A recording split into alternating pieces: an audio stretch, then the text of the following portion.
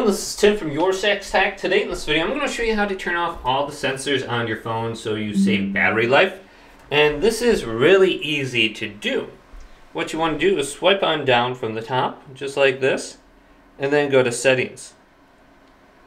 Then we want to scroll on down to the bottom, go to where it says About, then scroll on down to where it says Build Number.